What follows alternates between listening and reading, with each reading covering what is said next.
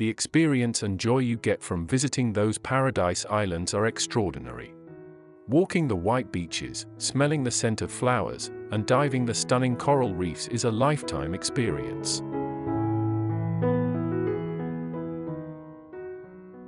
Unfortunately, last week, a UN alarming report showed that we are at a code red stage of climate change disasters, which is a direct result of industrial fossil fuel emission. This human-made impact is reported to be accelerating much faster than previously thought. It seems we are at a point of no return. Sadly, the environmental effect is irreversible. Let's see the most endangered islands which will disappear, sinking in the ocean. If we fast forward a few years in future, our next generation will only see the ruins of these countries underwater. This reminds me of Atlantis, the legend of a city submerged under the ocean.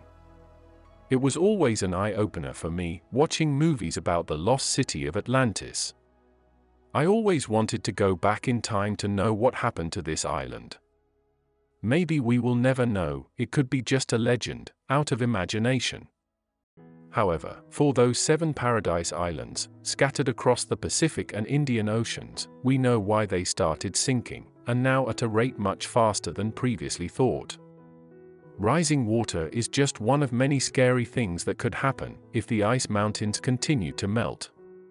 Flying to our first paradise destination. Republic of Maldives.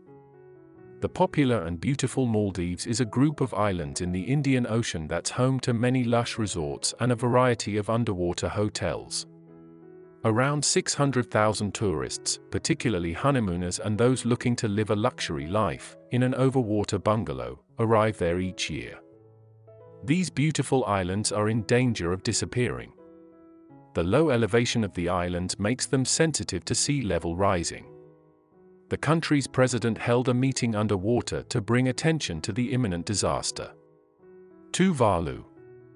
This unspoiled corner of the Pacific offers a peaceful and non-commercialized environment that is ideal for rest and relaxation. The spectacular marine environment, consisting of vast lagoons and coral reefs, all provide a unique South Seas atmosphere. The least polluting country is among the most affected by global warming. The Tuvalu government says it's one of the most vulnerable places to the impact of rising sea levels, which could bring complete disaster to its 10,000 residents. Seychelles. The Seychelles are a group of 115 islands in the Indian Ocean, off the east coast of Africa.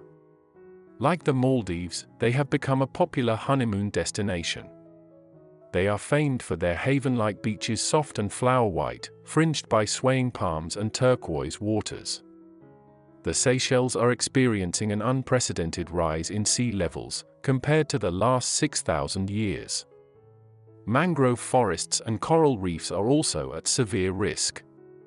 The Seychelles news agency reports that just a 1-meter rise could lead to 70% loss of its land mass. Marshall Islands. A wavering line of sand and palm trees surrounded by turquoise reefs. Marshall Islands offers unprecedented opportunities for diving and coral viewing. Divers can enjoy the coral peaks, channels and reef points. Used as a ship graveyard after World War II, now also a popular wreck dive site. Marshall Islands survived many fierce battles during World War II. Could it survive the effect of climate change and the rising temperature of the ocean? Water levels are rising on the Marshall Islands, increasing at a rate of 7 millimeters per year. Micronesia.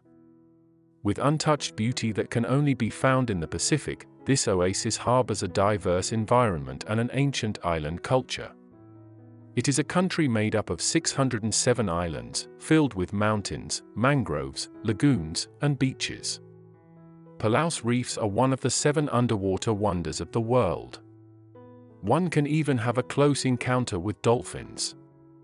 Due to increasing sea levels, the nation has seen several islands disappear within recent memory, while others have been severely reduced in size. The island's famous non-stinging jellyfish are disappearing, which is also due to climate change. Republic of Fiji. A tropical paradise, full up with soft sugar sand beaches and crystal clear waters. Made up of 333 islands in the heart of the South Pacific. The islands of Fiji are also low-lying and vulnerable to changes in ocean levels. The United Nations Framework Convention on Climate Change says many villagers have had to flee, including some from Fiji's second-largest island of Vanuatu. Rises in ocean temperatures also affect the coral reefs, resulting in coral bleaching. Coral reefs are the first defense against the rising sea level. Solomon Islands. The Solomon Islands are comprised of 6 main islands.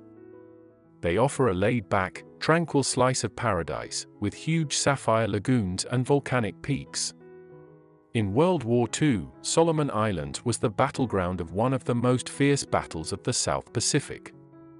This is due to its strategic location and importance for communication and supply lines. The Solomon Islands are slowly being taken over by the sea. 5 reef islands have already disappeared. And global warming will plunge the country little by little under the ocean. What's next? Rapid action to cut greenhouse gas emissions could limit some impacts, but some others are now locked. It's essential now to focus the attention into how millions of residents of these islands can adapt to rising seas and more frequent flood events. Those most vulnerable, without large areas of higher ground, should begin planning for relocation. We are not talking about man-made islands with no population. We are talking about a history of thousands of years, diverse culture and rich history, which will be wiped out in a few years. Did you have a chance to visit any of these countries? Please let us know your experience and comment down below. Thanks for watching. If you enjoyed this video, please give it a like, and if you want to watch more videos like this in the future, please subscribe to the channel.